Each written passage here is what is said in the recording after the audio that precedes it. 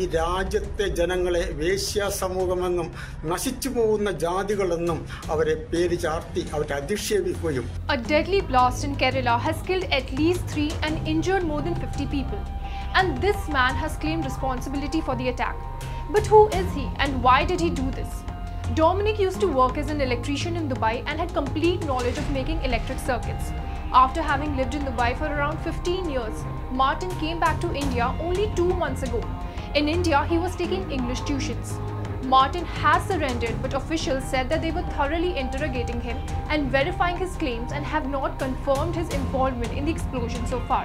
His name is Dominic Martin, and he claims that he belongs to the same group of Sabha.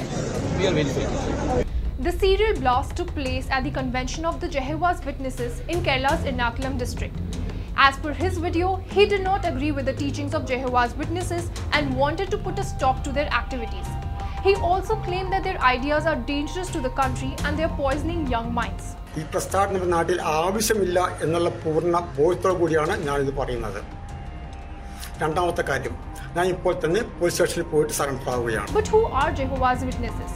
Jehovah's Witnesses is a Christian domination that originated in the United States in the late 19th century. It is also known for its distinctive beliefs and practices which differ from mainstream Christianity. Central to its faith is the belief in Jehovah as the name of God, and they do not believe in the Holy Trinity and believe the end of the world is imminent. Jehovah's Witnesses are also recognized for their door-to-door evangelism and their attempts to convert people to their beliefs. Some of their unique practices include the non-celebration of holidays like Christmas and Easter. They also abstain from blood transfusions, even if it means risking their lives because they consider blood to be sacred. According to the group, they have more than 56,000 ministers in India who teach the Bible. At present, the group has 947 congregations in India. For more informative videos like this, keep watching India Today News Mo.